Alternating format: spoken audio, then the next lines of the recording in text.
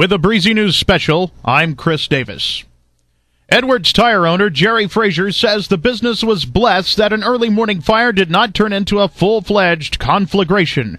Frazier says it was the good and quick work of the Kosciusko Fire Department that kept the 2 a.m. fire from the tires in the southeast corner of the building on Veterans Memorial Drive in Kosciusko. We'd just like to thank the lady that called the police department and got the fire department down here, and the fire department just did a wonderful job of containing the blaze.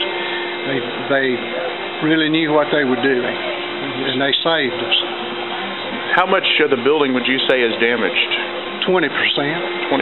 Yeah, not much. So y'all are still looking at being in business today? Yes, sir. Sure are. We feel very blessed. That call came in at 1:53 a.m. He says that may have saved the building. Frazier says he lives 5 miles north of Kosciusko and fully expected to see the glow that is common to burning tires when he approached the city limits after getting the call. There's hope, is what he says went through his mind when the glow was not there. He says about 20% of the building was damaged, and workers were expected to be back on the job by Tuesday morning. Smoke damage could be seen in the office on the other side of the building. It just wasn't our time to go, said Frazier. He speculated that a vending machine may have caused the blaze after an electrical short.